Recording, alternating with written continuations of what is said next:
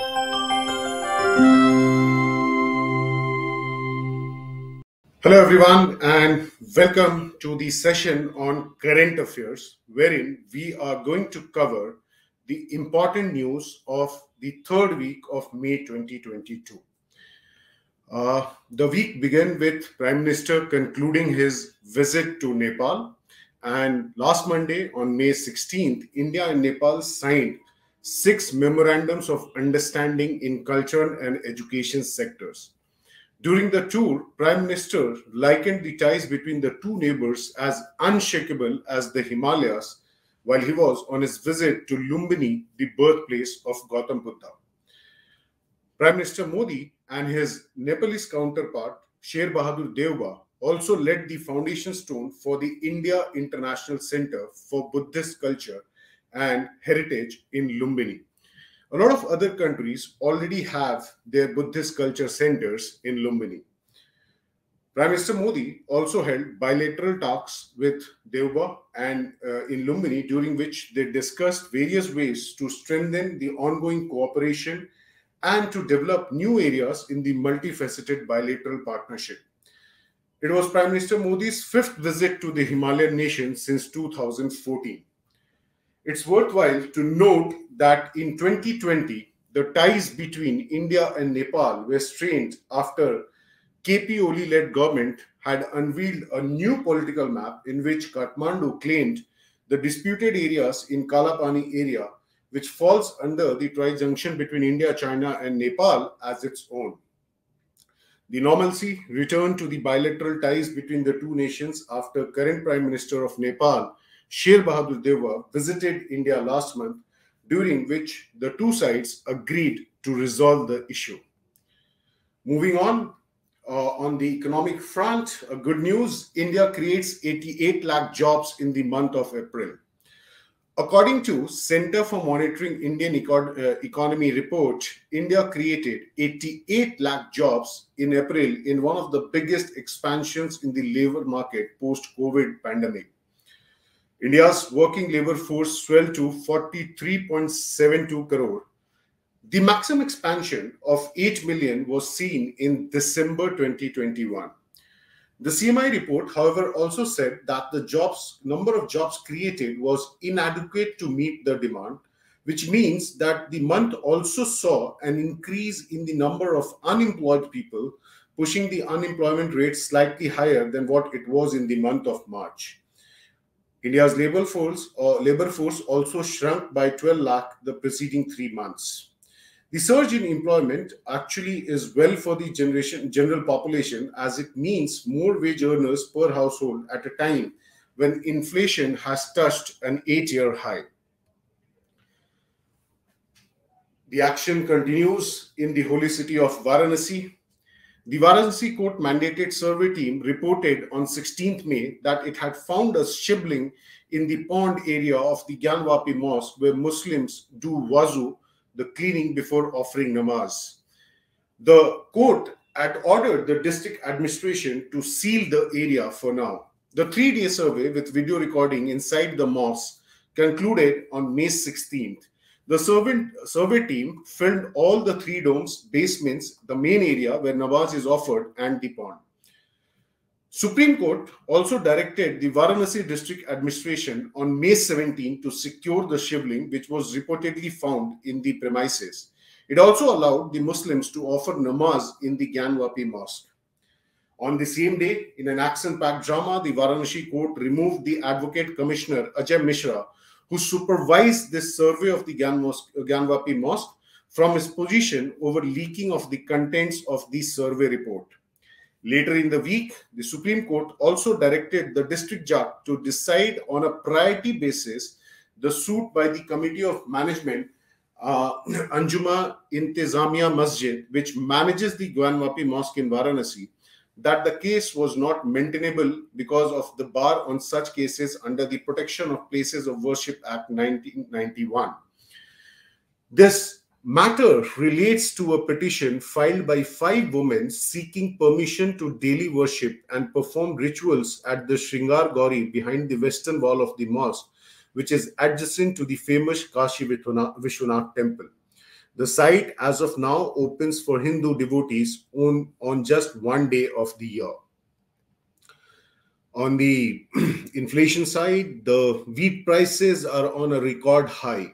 With Russia and Ukraine at war since February 2024, there is a global wheat shortage. Both Russia and Ukraine are the breadbasket for Europe.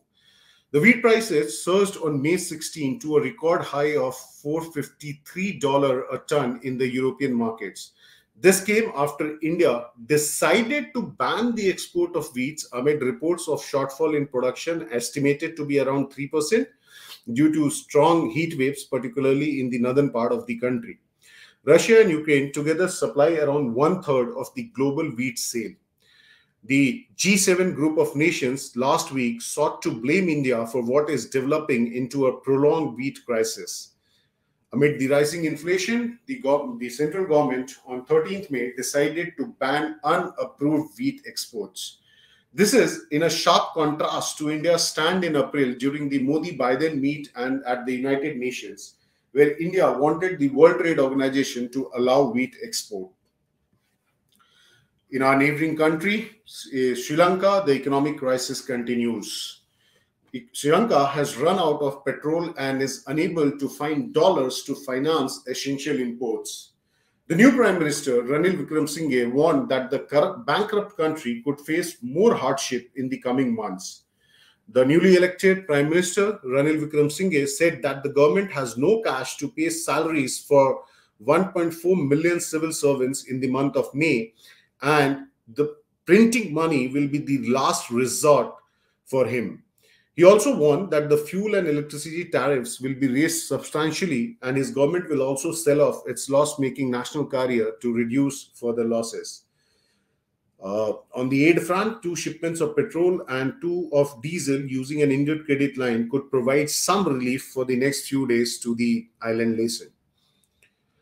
The wholesale inflation is at a 17-year high.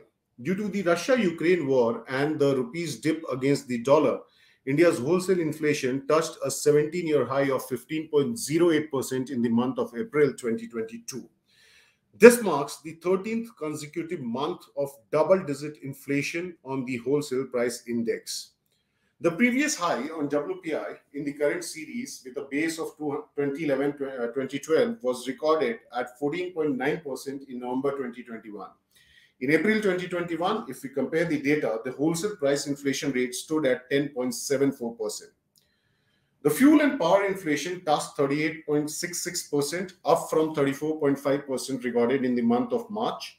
And in this segment, LPG inflation was at 38.4%, petrol at 60.6%, and diesel at 66.1%.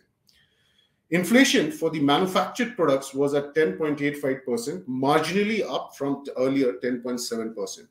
The food inflation also rose slightly from 8.7% to 8.9%. This spike in WPI, the wholesale inflation, has followed a surge in retail inflation that stood at 7.79% in April, reaching an 8-year high.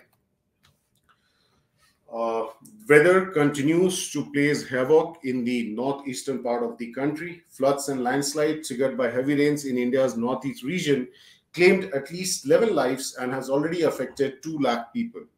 Surface links to Assam's Barak Valley and Dima Hasao district and to neighboring states of Tripura, Mizoram and Manipur remained snapped on May 17 as roads and railway tracks were washed away. 2 lakh people in the 20 districts of Assam have been affected by the floods.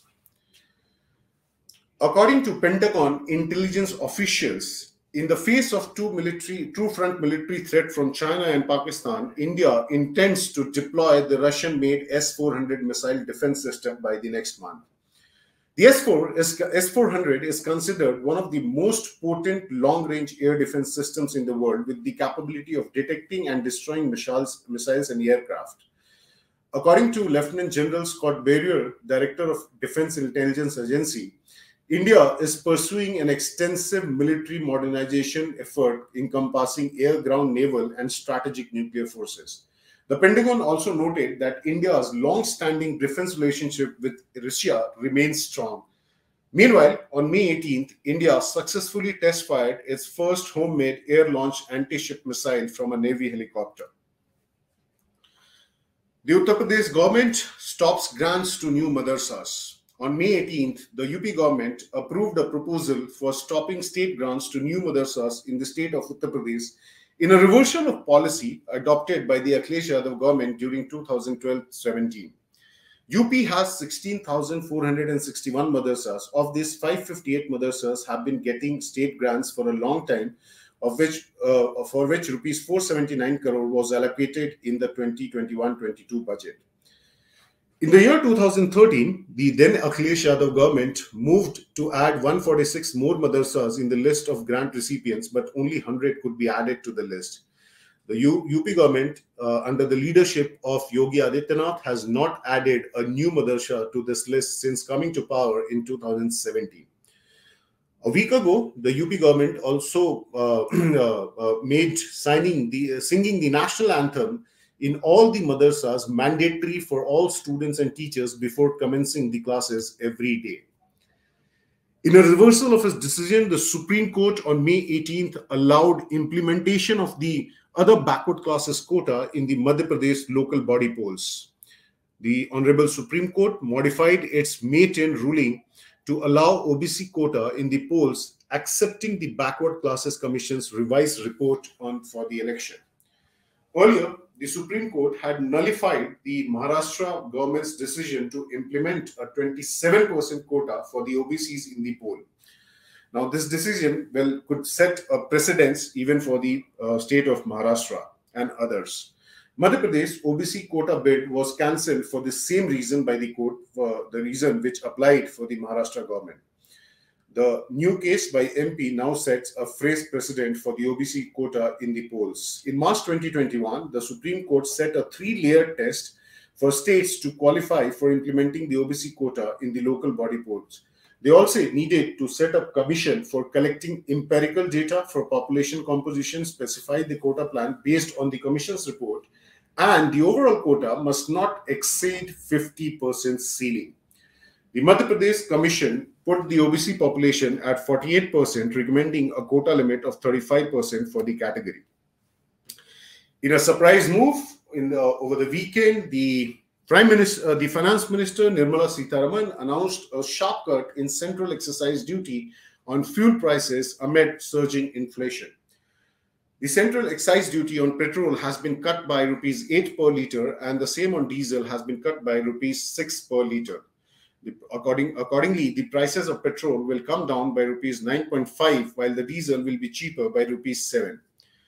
On this, the government says that it will lose nearly 1 lakh crore rupees by taking the cut on the central excise duties. The government also gave 200 rupees per cylinder subsidy to Ujjwala Yojana beneficiaries for 12 cylinders in a year to help ease some of their burdens arising from cooking gas rates rising to record levels. The Finance Minister said the gas cylinder subsidy will have a revenue implication of around rupees 6,100 crores. Don't miss out to subscribe to the channel and click on the bell icon, and also do not forget to subscribe to our other social media handles to receive quick and regular updates and videos.